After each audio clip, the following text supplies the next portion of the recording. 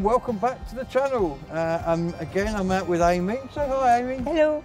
And we've come today to Loxley Woods. Where's Loxley Woods exactly? Where are we? On the A39. Between Ashcott and Shapwick. There you go. So you can find that on a map nice and easily. It's a woodland trust woodland, and we've come out today because there are some bluebells to see. Not many, but there are some. And we've already going to see these things down here are called wooden anemones. Wooden anemones. So we're going to have a look, see what's out, listen to the birds, see if we can identify anything, and generally just check the place out. So let's go on. See this here? That's a vetch. That's a wild sweet pea. That's a wild sweet pea? Yeah. Yeah, if you put it in layman's terms, but the correct term is vetch. Well done for spotting that in there. I wouldn't have even noticed the different leaf shapes. I'm quite sure that's meadow sweet. That's beautiful to eat. Meadow sweet? Yeah. It looks a bit like mint. Oh, it's the flowers that I've eaten. Somebody battered them and fried them and we had them for pudding. Really? Were they Scottish? Because they batter everything, don't they? No, no. I know that my American friend Jeff, won't mind me mentioning him here, hi Jeff, sending me some battered pies, which apparently in America are somewhat of a delicacy. And so I'm going to take one for the team. I'm going to eat one of these things because I must admit, I did once have a battered Mars bar, deep fried Mars bar. Okay. Which is a Scottish thing. Yeah, it started in Glasgow. Apparently so, yes. But I tell you what, it went off bloody nice. I've only ever done it once. I don't think my body would withstand a second onslaught, but it was really nice because you bit into it and they made it with chocolate flavoured batter. Yeah. And you bit into it and it was just like, it stayed like a Mars bar. I thought it was just going to be all melty. But you could still see the chocolate and you could see the toffee on the top and the bit underneath until you bit into it and it had no substance. You just got doof, and you just got this explosion. Look at that down there. Melty. You just got this explosion of really amazing Mars bariness, for want of a better term. Now, what have we got down here, I have to ask? What does that say? Don't know. Part of the surrounding area is dedicated in loving memory of Keith E. Chin, wonderful husband. I didn't know you could do that. You could dedicate part of a woodland to somebody. I know you could do that in other places, like benches and different things. And you can leave stuff in wills, but that's quite lovely, isn't it? If you walk here on a regular basis. Yes, it's somewhere you can go. Yeah. Or even if you don't walk on a regular basis, still somewhere to go, isn't it? And down here... Primroses. This is a primrose. It is. Now look at that lovely bank of loveliness over there in the corner. I mean, it's all the stuff we've looked at already, but just look up there. Wow, it's like a carpet of flowers.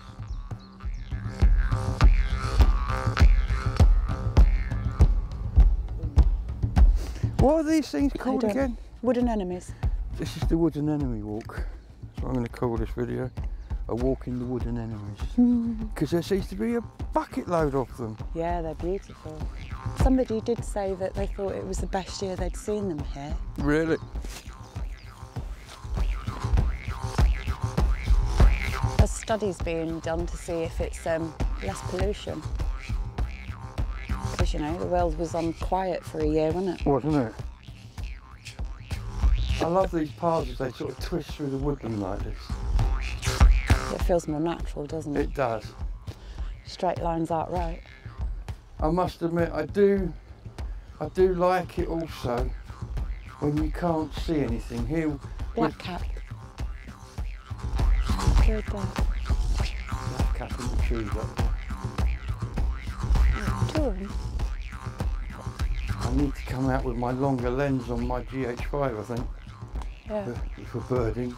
I couldn't tell whether it was a female and male because I couldn't see the colour of its head properly. But so tell me, what is kind of timetable-wise? What are we going to see next? Because we've got the the what's names here, that the bluebells are starting to come through. What's the timetable for anybody wanting to go out and do their own walk? Well, your bluebells are normally finished by the end of April. Right. So they're going to come and go soon then, aren't they? Yeah. Yeah, and that depends on, I think, like how sunny it is or how warm it is. Yeah, yeah. Because, yeah, obviously the violets are out. I think they're sweet violets, that's what they're called. So they'll be disappearing soon. Mm-hmm. But then you'll get your umbellifers and I've already forgotten what we were talking about earlier. Your meadowsweet. Meadowsweet will come into flower, your umbellifers will, your lord and ladies. I'm not sure in which order though. Mm-hmm. And there's Herb Robert that will be out soon, but most people have got that in their garden. So basically over the next 4 weeks, the scene that we're walking through here is going to change dramatically, isn't it? Oh yeah, and if you come in like summer, late summer, autumn, you've got all the berries and the nuts that are on the trees, because there's brambles and ivy and honeysuckle and, yeah, lots of different things. So now is a good time to go for a walk. Yeah. So you heard it here first on Yeah, Glastonbury Gabriel. Get those boots on and get out into the woodlands, because now is a really good time to see what's going on and just stand.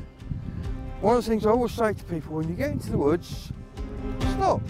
Sit down on a log if you can, and just listen to what's going on around you, because you start to focus in on all the little rustles in the undergrowth and, you know, the wind in the leaves, the trees, the buzzing of insects, all these little sounds that go to make up the woods. You walk through with other people talking, you don't notice. But just go in, sit down, find a quiet place and just chill for 10 minutes. Turn your phone off and just let nature envelop you. It's well worth it. It's good for the soul. Good for the soul, thank you. Yes, it is. For sure.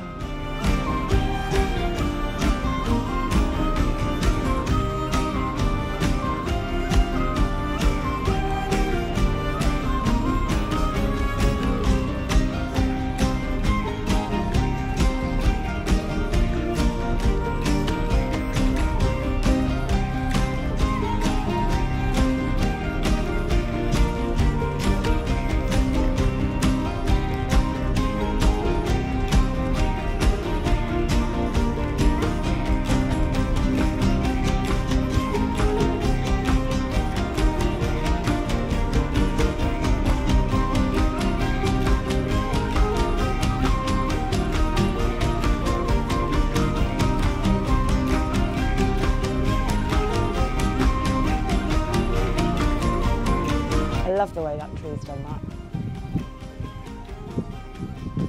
Yes, it's actually split right at the back. Would that have been pollarding or something when it was young? I have no idea actually. It doesn't look like it. I mean, there's like a branch that's been cut off on this side, but I suppose that would be because it would have gone out across the path. I guess. But otherwise it doesn't look like it's been pollarded, because normally you see it coming out from a bit that's been cut down. Certainly striking, isn't it? Yeah. Amy very kindly lent me a book a while ago on how to identify trees. And I'm not able to identify trees anymore yet, because they just looked all the same. I mean, yes, you get some trees are different to others by quite a lot. I just, nah, I'll get it one day. I will get it one day. Well, I can't say anything. I lent you the book. It's my book and I don't know. That's true. That's very true. Obviously, it's not such a good book, ladies and gentlemen. Other books are available. No, it is if you read it. Yes.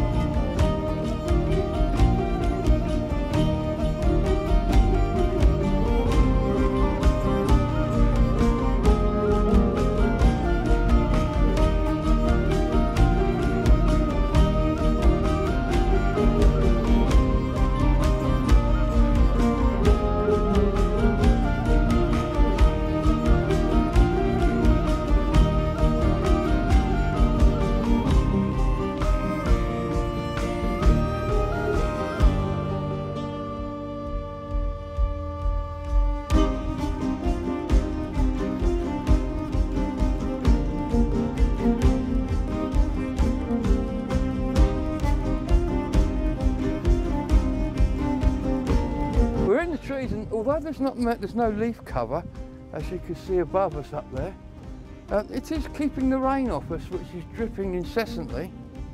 I'm hoping it doesn't get too wet, because camera gear and rain don't mix, or most of them don't. The one I'm using doesn't, and this one certainly doesn't. It's cool when it does that. There'd have been animal packs before humans used them. This path, that sort of thing. Yeah, that's the kind of thing when I decided to take a shortcut. That's the kind of thing we started following. So this would have started probably, what, as a badger run? Probably. But you do get it if deer go over a certain area regular. Badger run in my garden is obvious because I've let the grass grow. These are supposed to be old woods though, I don't know how old, but these woods originally would have gone all the way along the Poldens up to the Bridgewater Junction. Yeah, because the bit of Poldens I walked on the southern end is predominantly wooded. Yeah. Heavily so. Yeah. This is the water feature. I'm not going to go now.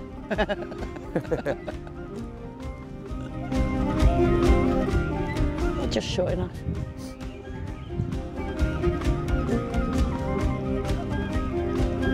And the blackbirds are really going for it. They are the blackbirds you can hear whistling away, aren't they? Yeah. That one. Yeah. I hope the mics pick those up. But don't know if I can trust. Well, this will probably be quite a short film, ladies and gentlemen, because we've come back to where we started. But we just wanted to come out and see what the state is here. We probably might come back in a week or two if we hear that the bluebells are out, because apparently this is the place to come for a really good display. We're back at the car now, so I hope you enjoyed that walk. I know I did, and I learned whatever that thing was. I learned. What did I learn? Chiff chaff. The chiff chaff. I've learned the chiff chaff noise. Aren't you listening to me now? Screamed all my secrets. Why don't you leave them? Ooh, is it too good to be true? I want this so much, but don't know if I can trust you. My mind's racing fast, trying to find the red flags I'm used to. All these green lights, are they coming too soon? Caught between red and the green and you. I'm stuck in the blue.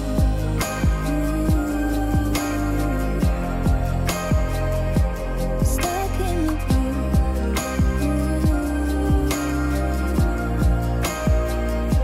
Stuck in the blue.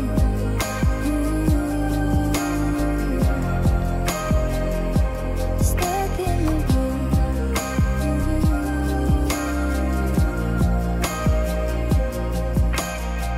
You never tell me that I owe you.